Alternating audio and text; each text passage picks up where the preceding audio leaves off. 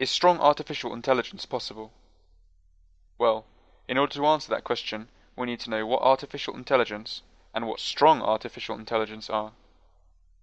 Artificial intelligence, or AI for short, is the study and design of creating machines which have the ability to acquire and apply knowledge. Take for example Watson.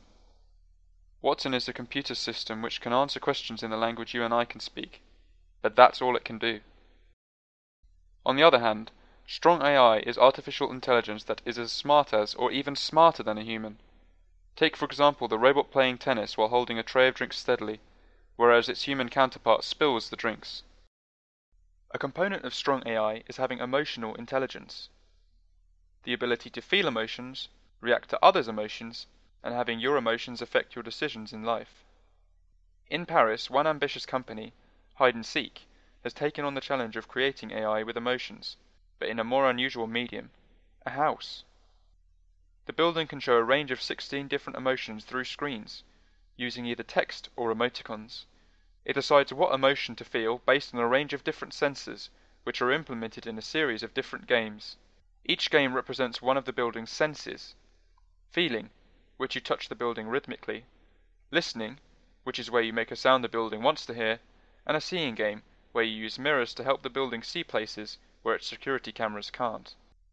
Although this house gives the user the impression that it is capable of feeling emotions, all it does is use a sophisticated set of rules, otherwise known as an algorithm, to decide which feeling is portrayed to the audience. So far, no examples of AI have been able to show true emotions. With the rapid development of technology, you'd think they would have been able to create this, but why haven't they? AI is currently designed to excel at one task, but one task only. This makes it hard to integrate with other types of AI which are carrying out a completely different task. On the other hand, the human brain has many different parts, but they can all work together in sync to conquer a large variety of challenges. Take for example batting in cricket. This requires a good sense of perception, coordination, and decision-making. Humans are able to take into account many different factors, such as the bounce of the ball, where it will land, and where they should hit it. A robot couldn't bat in cricket efficiently because it is required to succeed at many different tasks.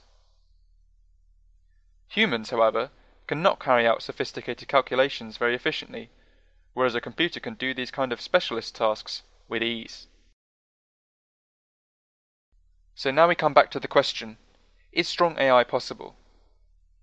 We currently have supercomputers with the processing power of a little under half of the human brain, so you'd think that perhaps we're already close to being there. The answer, however, is that we are a long, long way away.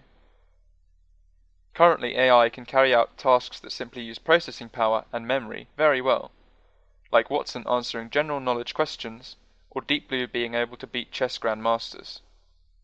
On the other hand, they can't deal with the idea of abstraction very well. To be able to be creative, be able to rebel, think outside the box, or truly think for themselves. So what do you think?